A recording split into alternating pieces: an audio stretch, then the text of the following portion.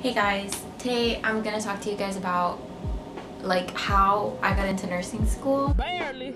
It was honestly a miracle, and it's about to be a month that I got my acceptance email, and I can't believe that it's already been a month, and I can't believe that I'm gonna be going to nursing school in a few months, which is pretty crazy, which means in a few years I will be a RN with a bachelor's of science in nursing. And it's just crazy because I have honestly gone a long way. I mean, I'm not here today to tell you how I got into nursing school, do this and you will get into nursing school, because I can't even tell you that do what I did and you will get in, because I don't know how I got in. I'm just going to tell you all of the midlife crisis that I had that got me into nursing school, or at least I don't know. This is my story on how I got into nursing school. So I had to make an outline, because if not I would lose track of time and story, and I would forget things, and I really want to mention the important things and elaborate on the important things. Me, when I didn't elaborate on the important things, I elaborated on everything, and I made this video almost 30 minutes long. So you would think that I would start in high school or maybe even college, but no, I'm gonna start in middle school. In middle school, 6th grade, 7th grade, I was taking regular classes. In my school they had honors, and they also had you would just take advanced classes. So you were in the 7th grade taking classes that 9th graders should be taking, and I had everything, the lowest requirements for everything, really regular everything, no honors, nothing special. But I had a counselor bring me into her office one day, and she was like, you know, I see that you're getting straight A's in science, so let's advance you in science. And I was like, okay. I was the only kid in my regular science class to be picked to advance, because I was getting straight A's in the first 2 semesters. So since then I started to get advanced only in science, nothing else. I was in 7th grade taking 8th grade science, and then I was in 8th grade taking 9th grade science, and so on. And then this is where we get into high school, where I started to take the real high school science classes, like anatomy and physiology, biology, and all of that stuff. I also had a emergency medical responder class, which is really cool because that kind of contributes to what I wanted to do. It made me realize I wanted to do something in the healthcare field for sure. And I had a teacher for biology who was literally the Bill Nye of science in my school. He was literally 100% believes in science. Science is my life. He was literally a crazy mad scientist, and he was really cool, and just someone that I could talk to about science, about life. And he really inspired me to just, I don't know, do something good in my life with science. So this was my senior year. I was taking AP biology, which is advanced placement biology, with this teacher, and I was I really want to do something with science. So I was I want to be a scientist. I want to be a biology major, and I want to be a scientist, and I just want to study animals and life in the world. And so I applied to universities, and I told my parents my plan. I was I'm gonna be a scientist, blah blah. And my mom was you know, I live in a Hispanic family. Hispanic families are what? Scientists? How do you even say that in Spanish? I'm really ashamed of myself. This was so simple. So they were no, how are you gonna be a scientist? They don't make enough money. What are you gonna discover? Really, you're gonna sit in a lab doing research. For me to do that is a lot of pressure. Also in high school, we did a college tour where we visited the major universities in Florida. So we went to University of Central Florida, University of Florida, and Florida South University. I'm sorry, I only know them by the acronyms. It's weird saying the full name. So anyway, we visited all these schools, and we went to FSU first, and then we went to UF. When we went to FSU, I don't know.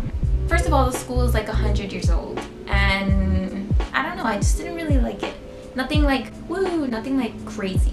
And then we went to UF, University of Florida. The number one school in Florida, the school that everyone everyone wants to go to like the public Ivy League or whatever. And this is where it really hit me that I was like, I'm going to college and I want to live. Like, because when you go to their college tour, they play this video, and this video just makes you want to be a Gator. It makes you want to go to their university so bad. And I was like I don't know, it like brainwashed me, and I was like, I need to go here. and ever since that day I wanted to go there, so I applied there. I applied to all the universities in Florida, not just those 3 universities I mentioned, but all the public universities in Florida. And when it came to like decision day, I got accepted to FSU, I got accepted to UCF, I got accepted to FIU, FAU, USF. But the day of UF's decision, I got denied. I didn't get accepted for the summer term. I didn't get accepted for the spring term. They didn't tell me that I was on a waiting list. They told me that I was denied. And at the time, it honestly like crushed my dreams, because my boyfriend got accepted and a lot of my friends just got accepted and I didn't. And I felt bad because I was the only one that didn't get accepted, so I felt left out. And I don't know, like every other university accepted me, so why didn't UF accept me? I didn't understand, and to this day I don't understand. I mean, maybe I do. I kind of understand now, because like I said, I had regular classes, and the only classes that I had advanced in was science. And I guess, you know, UF is like #1, so you have to be advanced in everything, and just, yeah, not me. So whatever. I had a midlife crisis in my senior year of high school. That was in February, and then a few months later passed, and my dad was like, oh, FIU is having an open house. Let's go. And I was like, I don't want to go there. My idea was to go to FSU or UCF as a backup plan.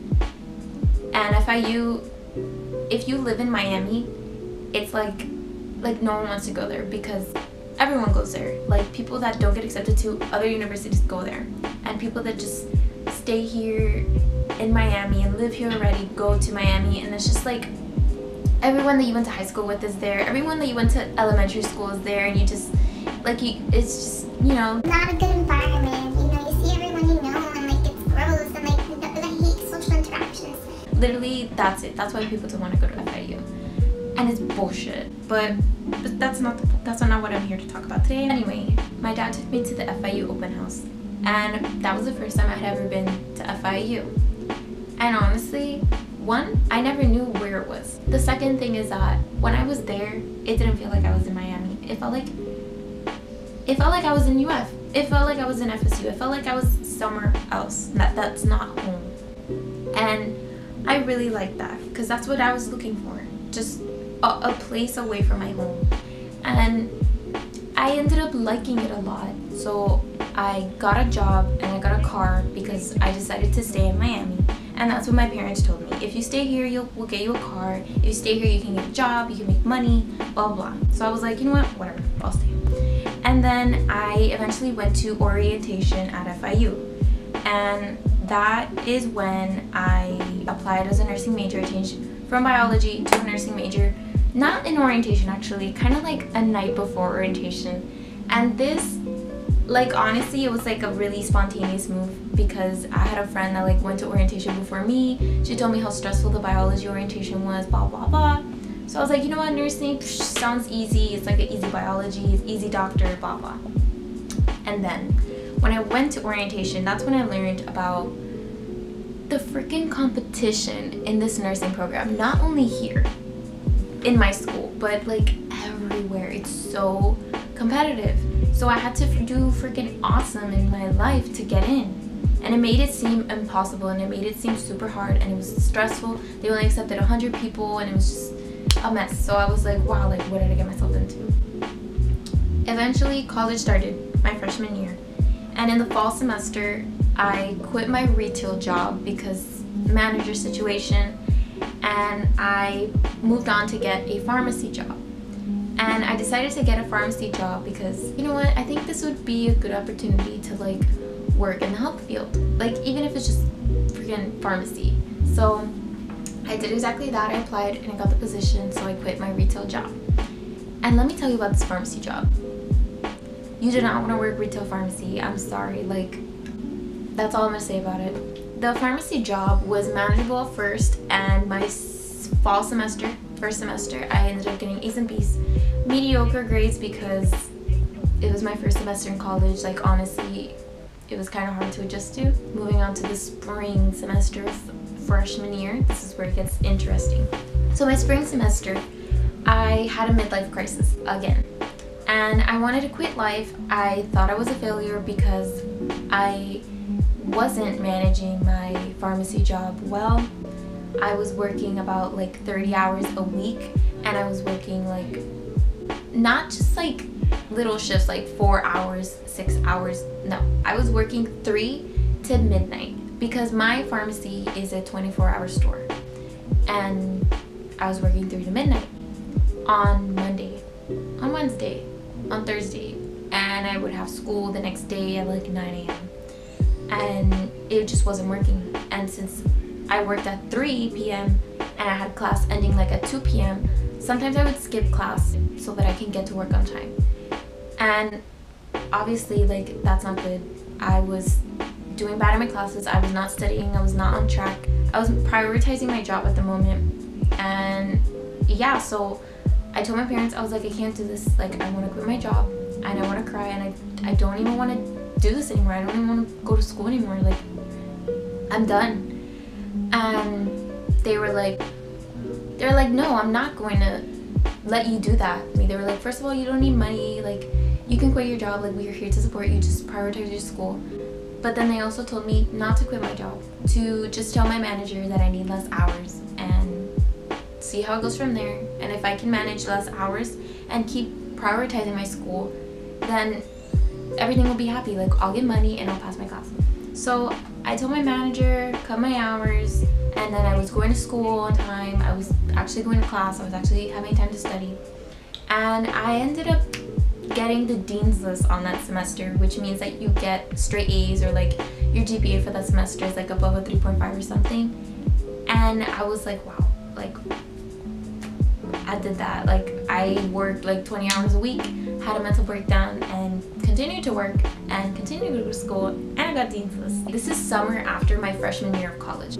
So this summer was really interesting. First of all, I applied to a position at FIU, a job position, and it's for the counseling center, and it's really awesome because, well, let me tell you about the process. So our mascot is Kiwi, and I really wanted to be a peer educator for the counseling center because, I don't know, Kiwi is the mascot of the counseling center, and it's just like, he's an alien because college can make you feel like an alien, and the peer educators are here to help you navigate through the galaxy that is our school. So yeah, that's it. Okay, I really love that, and I just, you know, and I love to be happy, and I love to like spread happiness, so I wanted to do that. So I applied, and the position was really, really intense. It was like, you have to learn about things like sexual assault, domestic violence, stalking. You have to be able to give a 50-minute presentation on those topics to freshmen and adults and stuff like that. And you also had to audition to get the position. So your audition was doing the presentation that was 15 minutes, and I may look like I can talk for hours in front of millions of people, but not really. I'm really scared. I ended up getting that position that summer, and it was just revolutionary because they literally picked, I think, like 7 people out of like 40 people that auditioned, and I was one of them. And honestly, like, to this day, I love the job. I love it so much. Also that summer, towards the end, my brother was admitted to the hospital for pancreatitis. Literally, like, he could have died. Like, I didn't know this. I didn't even know what a pancreas did until this happened. And this was honestly the first time I ever got to see what a nurse does.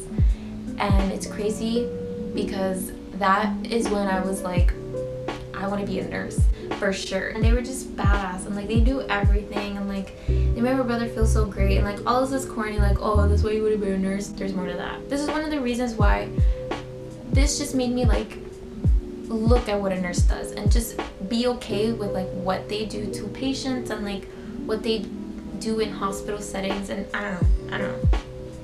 That's pretty much it. So that's what I got out of my brother's hospital experience. And moving on to the sophomore year of college, fall, I got straight A's again. Yeah, Dean's List again. I loved chemistry. I learned that semester, and honestly that semester I started to think like, I love chemistry so much and I'm so good at it, like, should I be a pharmacist? But then it hit me, I was like, I cannot be like working at my pharmacy for the rest of my life. So no, never would do pharmacy. And then this is the funny thing. This is why I question my life. I got a C. Okay, wait. Remember I said I got straight A's? Okay, forget that. I got straight A's and 1 C. Guess what my C was in? It was in my ethics class. I have never taken an ethics or philosophy class in my life. And the first time I did, I got a C. But let me tell you, well, okay, let me not tell you about this lady because this video is already long, but oh my god, this lady. But nonetheless, I got a Dean's List that semester, and shit was getting real because spring semester was coming up, and the spring semester of your sophomore year is when you're going to apply to the nursing school. So, spring semester of my college year, I got a midlife crisis again. Guess why? Relationship issues. That's all I'm gonna say. Not gonna elaborate on that. Just relationship issues. And honestly, it was weird because the way that I was coping with that was not only seeking help through counseling and therapy, but also through studying. So I began to like hardcore study anatomy. I was taking anatomy at the time, and it was just great. Like, I would take my anger out on anatomy and I would just be like, frontal, occipital, I don't know, I would just know everything. Like, I would know all the bones, all the muscles, and it was just great. So my GPA was about a 3.6 when I applied to the nursing school, and the average GPA of like people that get accepted is a 3.7. Oh, and also the average test score of the T's of people that get accepted at FIU is about 80% to 85%. So I was really like on the edge. Like, literally I had minimum requirements to get into the nursing school program, and I didn't really believe in myself. There were times that I did believe in myself because I had a pharmacy job. I worked at FIU, and I do something that is super rewarding. I work at the counseling center. I'm not a counselor. It's not what the position is. The position is just reaching out to students and letting them know that there is a counseling center, that is free, that is confidential, and that it's just like letting people also know about like important topics that you should know about. Domestic violence, sexual assault, stalking. You should know about these things, and that's what we're there for. And it's just very rewarding because you make people happy to be doing those things. And I applied to nursing school anyway. Despite my low testing score, despite my low GPA, despite my C in ethics, and despite all these things, I still applied because I was eligible to apply, and I was like, yo, like, the worst that could happen is a no. The summer came, and it was just a waiting game. Like, I would go to work and my manager would be like, so anything about nursing school? And I would be like, no. The week before Memorial Day, they started to send admission letters, and that was the week of midlife crisis for me.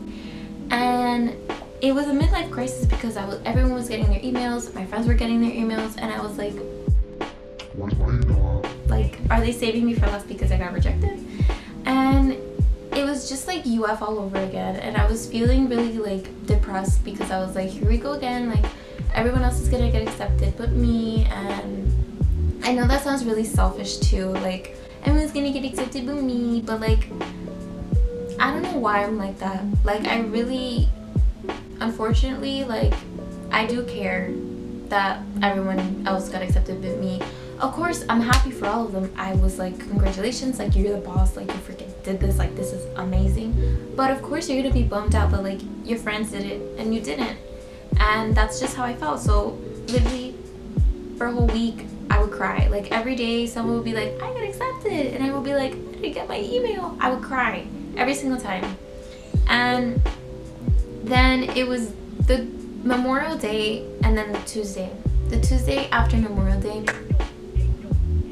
it finally came, and it said, you know, a nursing decision, and I was like, I need to go on break right now. I was like, I need to go right now. I don't care. I don't care. I don't care. I'm gonna go right now because I just got my nursing email. And I went to the break room. I opened that email, and it said, "Congratulations, you've been accepted to FIU Nursing 2020." And I was like, and honestly, I don't know how I did it. Like, literally, I was working 2 jobs. I was doing okay in my classes, above average, I guess you could say.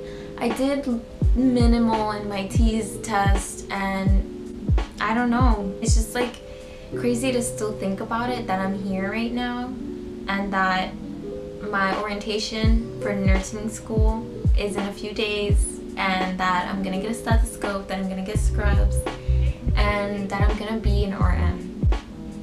Don't ever doubt yourself. Like, I doubt myself, not only with this, but like everything in my life.